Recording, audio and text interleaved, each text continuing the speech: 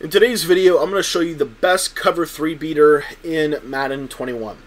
What's up guys, my name's Cody and I want to thank you for taking the time to watch this video. Now if you're brand new to the channel and you've never been to my channel before, what I do on YouTube is I upload videos every single day. We do about 4 to 8 videos every day on YouTube, and those videos are all designed to teach you and help you become a better Madden player, and both on the offensive side of the ball and on the defensive side of the ball. So if you have not subscribed yet, it's completely free to subscribe on YouTube, and I highly encourage you to subscribe. Also, if you have not joined the channel yet, I would actually recommend you consider doing that. It helps support the channel a ton, and there's also some great perks that come along with being a channel member. So consider doing that, and then if you have any Madden questions, you can always text me. My number is in the top left-hand corner. We're going to dive right in, though, and I want to share with you this cover 3 beater. This is one of the best plays, I think, in the game, but it comes to us from the Seattle Gun Bunch.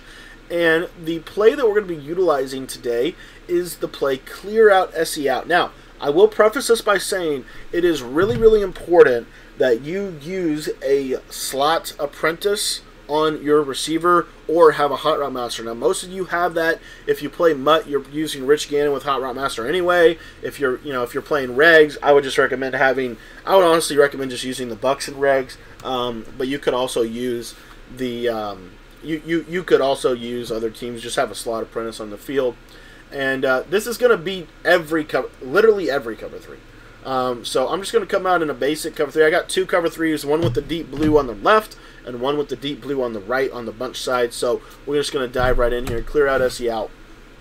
Now, one thing that I would actually recommend that you think a little bit about here is coming out in this thing flipped. And the reason why, when you flip the bunches and things like that, when you put a hot route on the field, when you flip it back, the hot route stays. So for example, I could put Mike Evans on a corner route, flip it, and now you see what this play looks like. Okay, so now I have a cover 3 beater to the left, and then all I'm going to simply do is put my slot corner on a corner route. Now the number one read that I really want to show you is this this route to circle.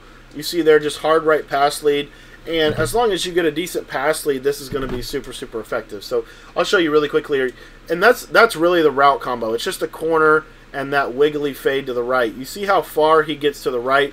Now Tom Brady doesn't have the best arm, at least in regs, but in MUT, that's going to be an automatic touchdown. Now you can obviously get this. You just have to wait for that guy to kind of glitch out, and there you see we're able to get the one-play touchdown. The reason that this is really powerful is because if they want to run any form of cover 3, right? I and most people like to run cover 3 to the trip side as a base defense with the safety in the seam.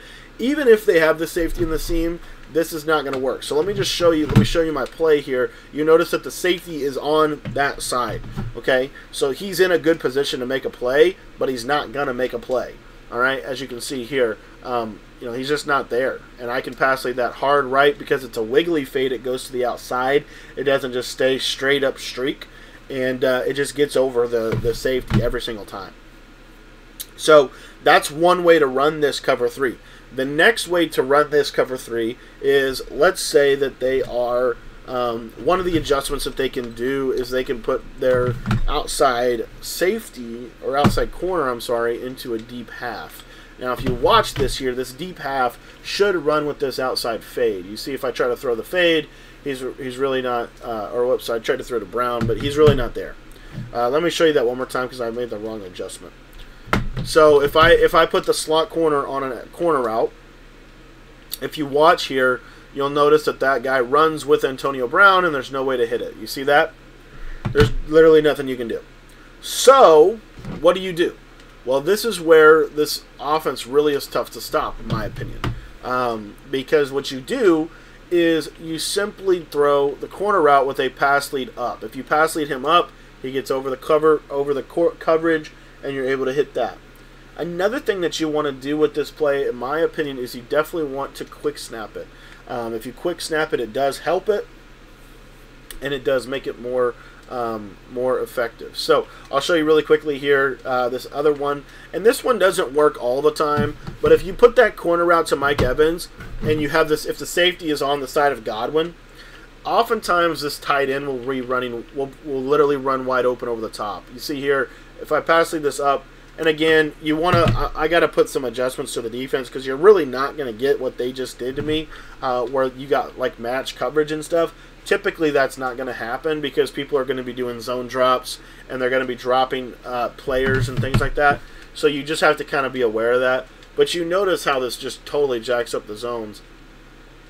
But anyway, let me just show you. So again, and they're probably going to jump up and go user, Godwin, or Brown. They're going to go over in that area. So if they do something like that and you have time in the pocket, you'll see that that tight end, if I throw that a little bit sooner, that tight end can actually get up against that cover 3.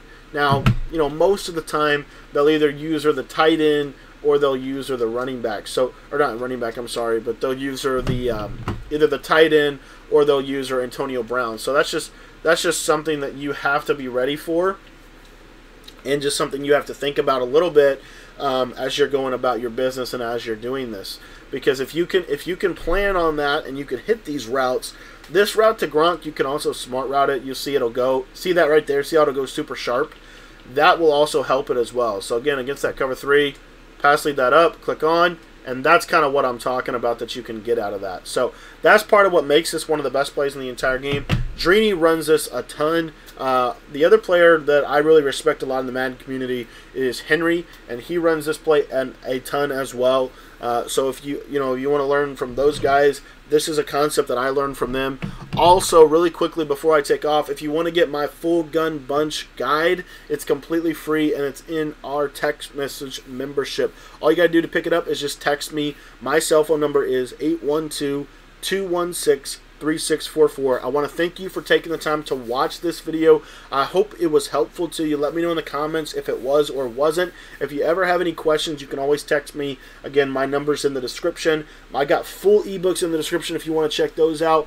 But honestly, be sure to grab the bunch video. It's like an hour long, breaking down the gun bunch offense in Madden 21 in our text message membership. So the text message membership, we send out videos every single week that have full schemes in them. So we've covered trips tight end this week. We've covered U-trips, bunch. We're about to cover bunch tight end and some other things as well. So thanks for watching. We've also covered defenses too. We've covered big nickel over G and 3-5 wide, which 3-5 wide I believe is the best defense in Madden. But anyways, thanks for watching the video.